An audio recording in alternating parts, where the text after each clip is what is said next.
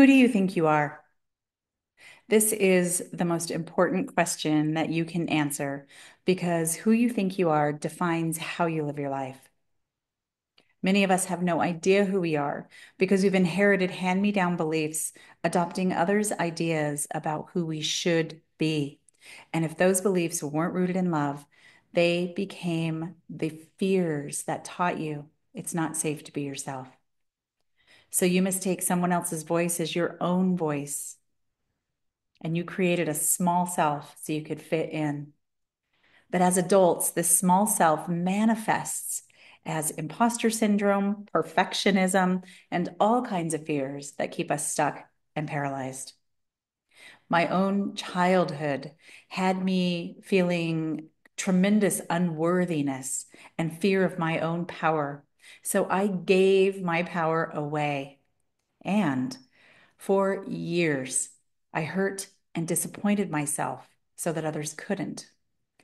Those were my deepest fears, and I became the one who manifested them. Thankfully, though, we have something inside of us that drives us to seek expansion and growth and transformation. And there's a multi-billion-dollar industry built on all of this seeking. But what I've come to realize in my own healing journey and in working with others is that we are all seeking the same thing, and that's the authentic self that we weren't allowed to be. Healing is the journey back to our own authentic expression. Encoded within every living thing as a divine intelligence that urges it to become the fullest expression of itself.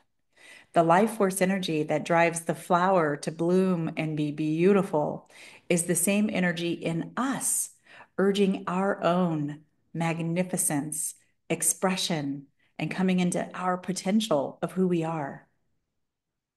Taking this journey, though, will lead you to the edge of yourself where you start bumping up against the known that no longer serves you and the unknown that's waiting to be discovered.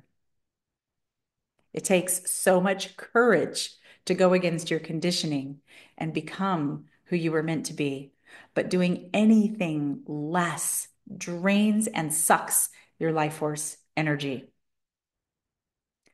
So I ask you again, who do you think you are?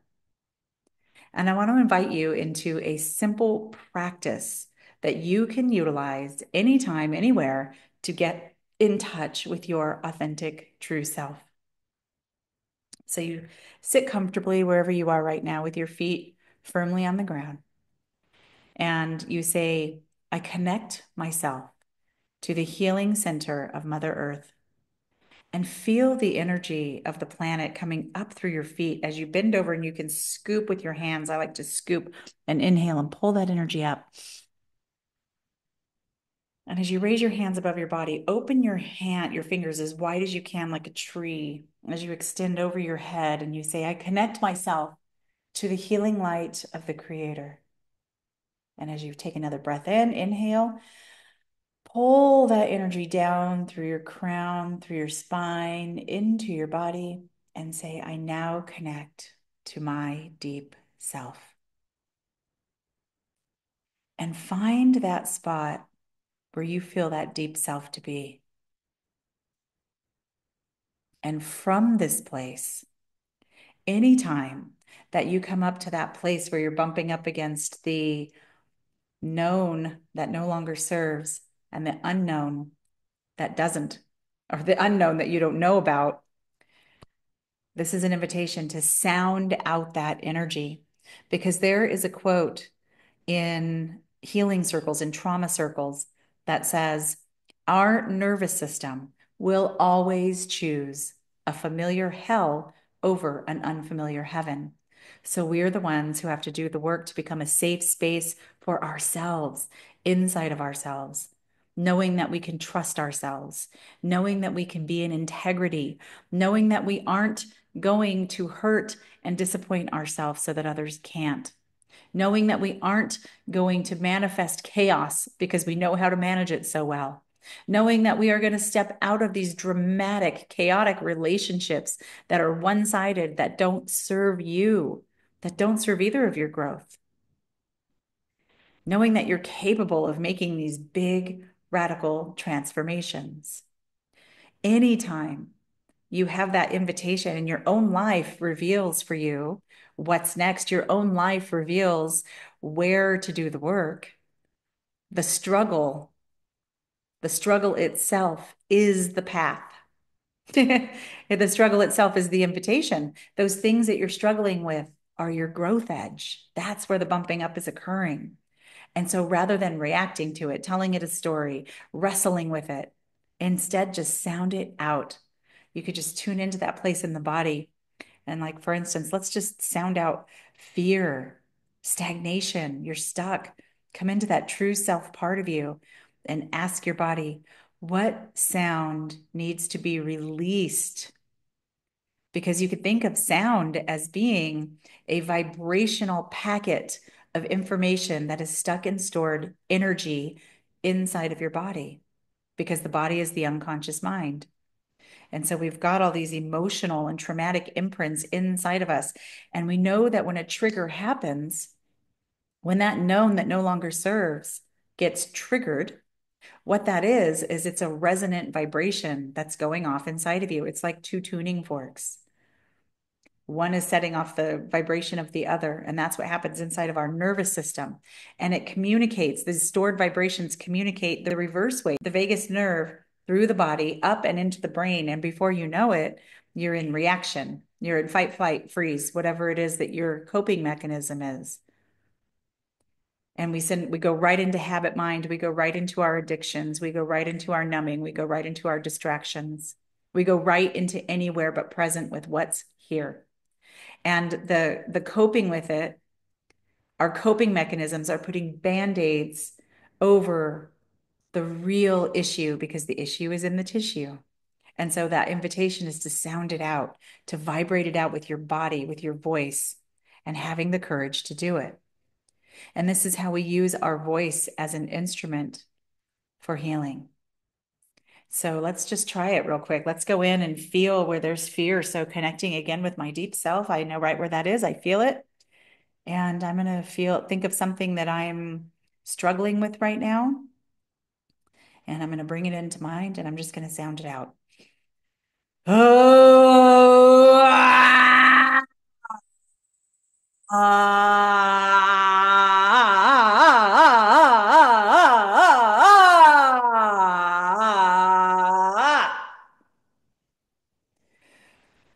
deep breath. And I can feel inside of me how that stirred up energy inside of me.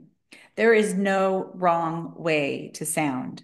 There is no wrong way to do this work. And that's what's so beautiful and so freeing about it, so authentic about it. It's your authentic expression in the exact now moment, in the present moment. And so when you use your voice that way to sound it out, and keep sounding it, keep sounding it, keep sounding it as much as it needs to come out. And I've done this work so often. Sometimes that sound turns into a sob. Sometimes that sound turns into a scream. It just depends on the energy and what's lying there underneath it. Sometimes beneath the anger or the fear that I'm feeling, underneath that is this feeling of being trapped, and just that feeling of rage of being trapped inside my body, inside of my own experience, and nowhere to go. That feeling as a little girl can come up, and I can just scream that rage out of my body without telling myself a story about it. Sobbing, same thing. I've had that experience where I was just sounding it out, and all of a sudden it's just emotion that wants to come up and out. And the important thing is to do it without the story. It's to do it without the story and just sound it out until those sounds become soothing sounds. So they eventually transition from those jarring sounds into self-soothing sounds that come into like, ah, ah, and just the self-love that you can offer yourself to soothe yourself. This is how you become a safe space for yourself. And it's through doing this work that we are reclaiming our true nature, that we are re-identifying who we want to be, that we are taking up responsibility for who we are and how we show up and who we want to be in the world. We're asking, who's the authentic self? Who's the true me that's in here? And my thoughts around that are they stem from December 6th, 2021, when I had an out of body experience, when my consciousness, I was very intoxicated on this particular day, went to brunch with a group of friends, and we drank all day on this beautiful Sunday on a patio with music all day and just drinking and carousing all day long. And in the evening, I was very intoxicated. And all of a sudden, my consciousness flew up and out of my body. And I saw my body sitting there, and I saw everybody who was around me.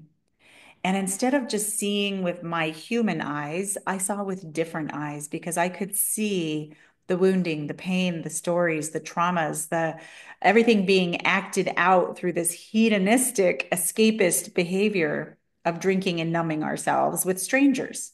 Like, right? We're all on the same page. We're all here together. We're all agreeing to this collective delusion that we're all participating in right now, calling it a good time. So my conscious went up and out and it observed with zero judgment. It was just a witnessing observation with zero judgment.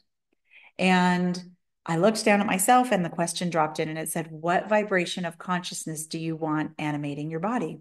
And then I popped back into my body, got into an Uber, and went home. Today, as I'm recording this, I am on my 141st day of not drinking alcohol. I've stopped drinking because it sometimes would creep in like that. It's like this feeling would take over. And the best description I've ever read was from F. Scott Fitzgerald. And he said, I take the first drink, the drink takes the second drink, and then the drink takes me. And sometimes that would happen to me. So I just decided to not invite the devil to the dance floor anymore. So back to consciousness here. So with that question, what vibration of consciousness do you want animating your body? I've gone to work to answer that question, and I'm coming up here on 3 years ago now. That was 2021, I'm in November or October of 2024 right now. So it's been a journey to answer this question. And in this journey of answering this question, what I've come to realize now, almost 3 years later, is that this body is an instrument. It's an instrument of the divine. That the vibration of consciousness I want animating my body is the highest bandwidth, the highest frequency of source creator. So if we think of God instead of a person with a beard, with a stick and a book, and he's judging you and writing down every little thing you've done, and we take the personification away from source, and we look at it as a vast field of infinite intelligence that comes in a variety of frequencies, that we can choose the level of frequency that operates our consciousness, that every cell of our body literally has an antenna on it. Our hair is an antenna, that we literally are frequency devices. And so we pick up a vibration of consciousness that animates our body and uses this body as the divine instrument that it is.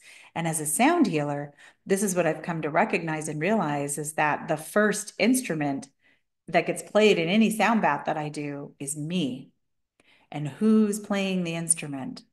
And that's the work that I'm stepping into now in 2025 in really wanting to work with people who are called to do sound, to become the instruments of the divine, to become the transmitters of this frequency of the divine that comes through, flows through you, through me and me as me for the benefit of others, right? So our body, we ourselves are the first instrument that gets played.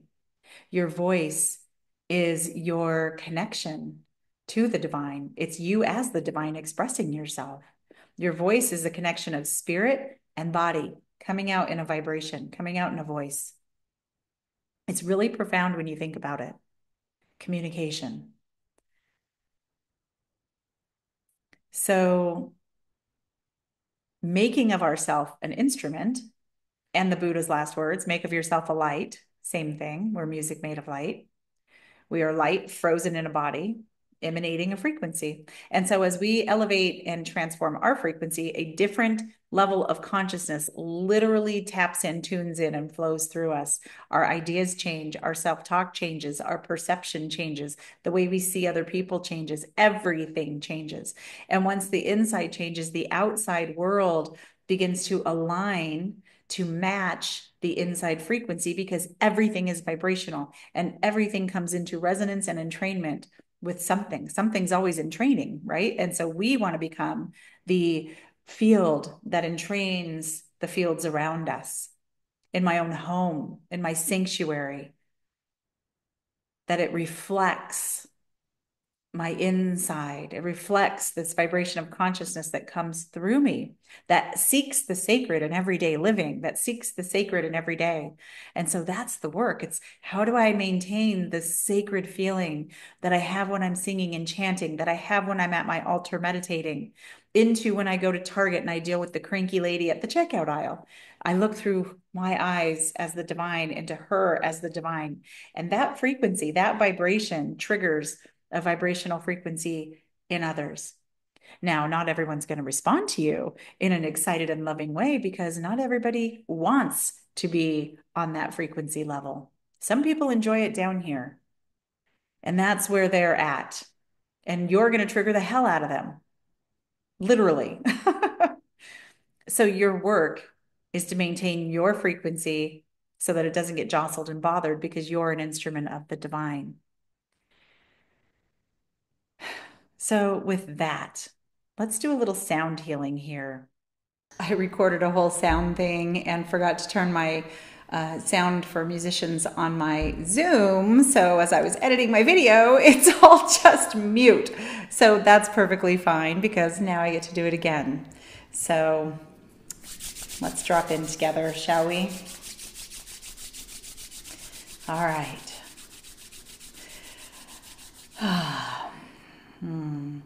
I call upon the Hathors, Goddess Isis, the Magdalene frequency, that the sound that comes through me entrains only the highest good of you, the listener, that the sound of the light, the sound of the divine, the frequency of the divine is transmitted through this instrument to your instrument, to trigger the vibrational resonance and remembrance that you are light,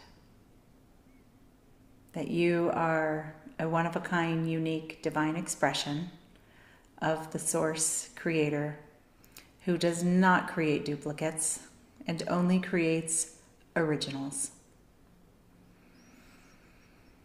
And I just wanted to add also that in finding out who we are and answering that question, who am I? The answer is energy. The answer is I'm an instrument of the divine Source Creator, and your body, vehicle, your instrument is unique to you. It has its own timbre, it has its own pitch, it has its own everything, it has its own frequency. And our divine template, our gene keys, is literally the divine blueprint, the divine template of our instrument. And when you go through the gene keys, there's actually a rhythmic pattern that can be discerned from your line expression, from the I Ching, which there's drumming rhythms in the I Ching. So when you map out your gene keys, you can actually map out your own rhythmic expression of who you are. And when you sing it in conjunction with the city state, or the city enlightened states of being, you're encoding your body. And I really look at that, everything that you declare, everything that you claim, everything that you say becomes an initiation. Everything that you're not yet, right? The space between declaring it and becoming it is the whole process of initiation. And initiation is the process of becoming. So then you reach that new state of being, you reach that new normal, that new level of who you are, and there's always a higher level of ascension. That's the beauty of ascension, is that it's an ongoing process. So I'm going to find my Gene Keys drumming chart. All right, so I will share my screen so you can actually see what I'm doing because I create these for other people. All right, so these are the lines of my expression, and to show you what I'm talking about, they're these lines: 6, 6, 1, 3, 1, 4, 6, 2. So these are the lines of expression within your gene keys. Okay, so then I'm going to drum my gene keys so you can hear what this sounds like and really how powerful this is. So with the gene keys, with the I Ching, you read them from the bottom up. So the open represents two beats, and then the closed is 1 beat. So the sound of this one, which is presence, is this one.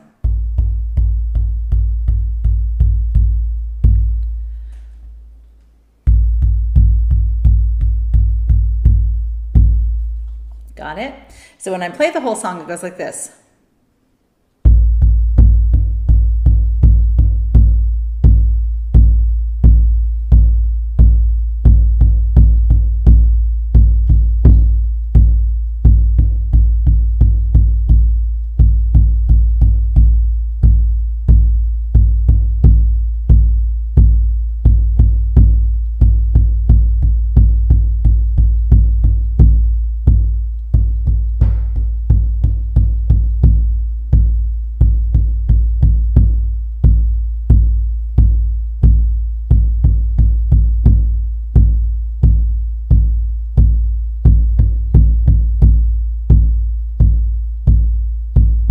Just my keynotes, which are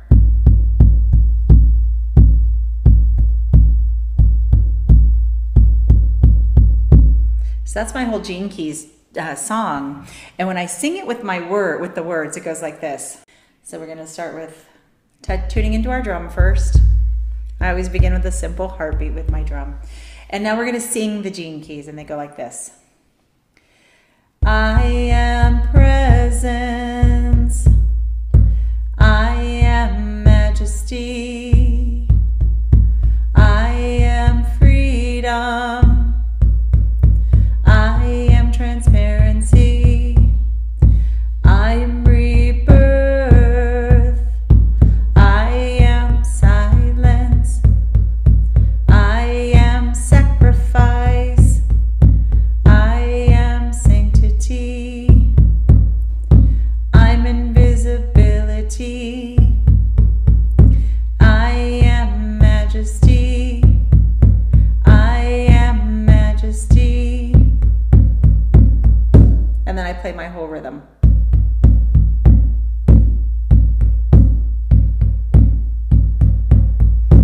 So I take all of those gene keys as a whole.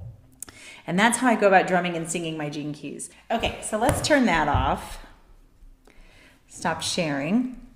So that's one of my favorite ways to chant, is in my daily practice, is chanting my gene keys, because it's an initiation process that awakens me to the truth of who I am.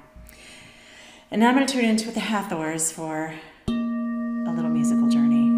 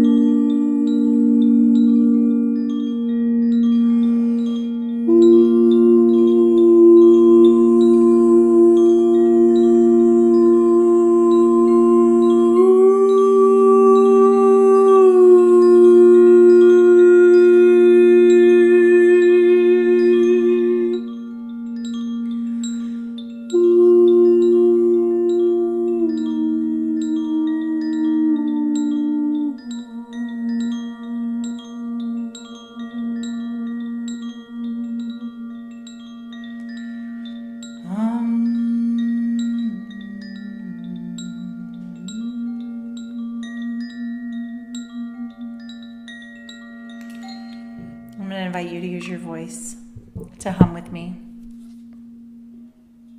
So let's just get a little hum going here.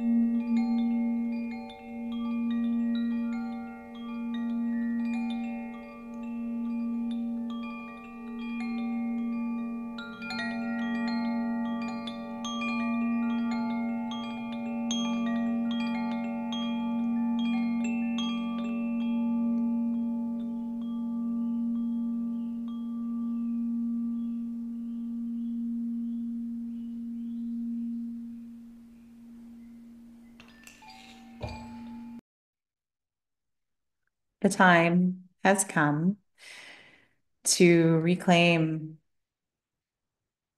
your worthiness, your sovereignty, your light, and to release all of those stories, definitions, um, beliefs, and conditioning that was put on you by other people. And I know it can be a lot.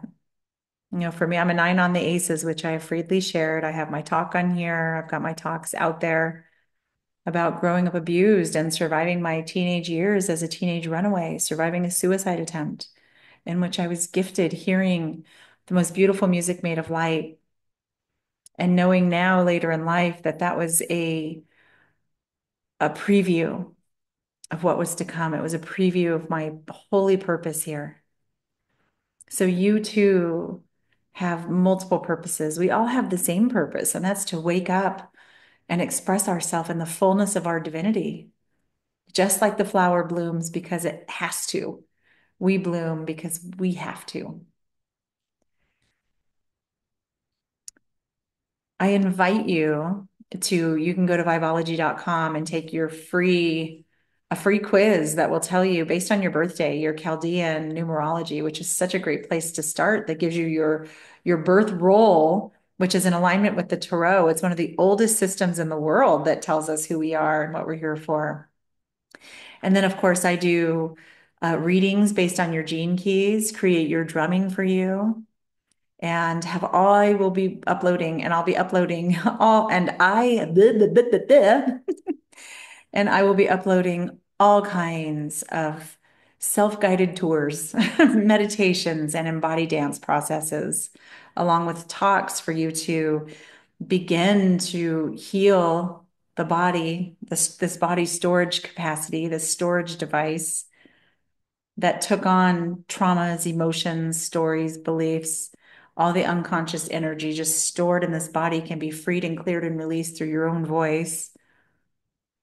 And step into the magnificence of who you are, this fearless expression of your highest animation of consciousness, which of course is Christ consciousness, this Christed being. To be a Christed being means to awaken to the light that you are, to awaken to your divinity, to awaken to your sanctity, to awaken to your own holiness. And know that when you do that work to step into that frequency of becoming, and you start aligning your life, your actions, your words, your thoughts, your feelings, everything comes into alignment now with that one true being. This is the way. This is what it means to cultivate the way and to walk the way. And your way is your way because you're so 100% unique that nobody can tell you which way you should go. Nobody can tell you which decisions you should make. There's a big dragonfly flying around my yard right now. Because we are unique, the work is to recalibrate, retune ourselves to the frequency of our own divine nature so that we can trust ourselves to move in the present moment in a way that aligns with the truth, the truest truth of who we are in every moment by moment by moment. And life really slows down when you begin to live this way. When you get to this edge of I call it the razor's edge of the present moment, where you know that the present moment you're noticing is the moment that's already passed. And so you get into this silent space of just expansiveness. And that's the present moment. It's this expansive space that doesn't have words yet. It's just vibrational because it's the utter space of flow. It's the utter space of creation. And this is where we are meant to live all the time. And when we do this in tune and tuned into our divinity and our highest frequency of being, then we become creators. We become the creators we're meant to be in everything that we're doing. And it doesn't even have to be some big extravagance. This is just in the mundane. We find the sacred in the mundane, because when you come into this frequency of realization, you realize that the time spent in a body, there is no mundane time spent in the body. Everything is miracle. Everything is brought into the present to be felt and fully experienced through all of this sensory apparatus called your body. It's really, it's a really a transformational way of living. And when you come into these higher frequencies, right, these higher vibrational frequencies of the divine seeks expansion, the divine seeks life, the divine seeks creation. It does not seek destruction. Destruction is not of this high frequency. So, in order to transform the world, which is in the process of transforming right now, and to take part in that transformation of the world, we transform our being. So we go out in the world as a transformed being, and our light lights the light in others. It's that simple. It's really powerful using your voice. So I so invite you to come and use your voice with me, come to a class with me if you're here in Phoenix, Arizona at the studio. And I'm also going to start putting more of these online in 2025. I have two programs I'm launching in 2025. One is the Sound Priestess Academy, which not only is going to teach the fundamentals of sound, the science of sound, the instruments of sound, but also the sanctity of sound and how to make yourself the first instrument, because our intentionality gets imprinted into every sound bath that we do. And so to set yourself apart is to really become a sonic ceremonialist. You're not just playing bowls for the fun of it. This is really intentional. And so I'm going to be launching the Sound Priestess Academy. And the second thing that I'm launching in 2025 is a program called Divinely You. And we're going to go each month, 11 months. We're going to take the next 11 months of the year to go through each sphere of the gene keys and explore it through the lens of your own gene key, creating art around that gene key through the art journaling process, coupled with sound. Inanna presence, Inanna presence, Inanna presence, Inanna presence. Inanna is I am. So I'm singing I am presence. And so with our practices, in the Divinely You program, we'll be chanting, but also embodiment, so that over the course of the year, you really do the work of deep presence, deep transformation, turning yourself, if you will, into the magnificent, beautiful, divine being that you are. And we can do this together in community and in a group with support. So there'll be more about that on my website. But if you're interested in any of these things, I invite you to, number one, go take your free assessment about your sacred path and get on my emailing list. And I will let you know as soon as the Sonic Priestess Academy launches and the Divinely You program is open for signups. And I can't wait to go on these journeys with you in 2025. 2025 is going to be so powerful. 2024 has been bringing things to light and making them easier to shed. And 2025 is now going to be about embodiment, embodiment, embodiment, embodiment.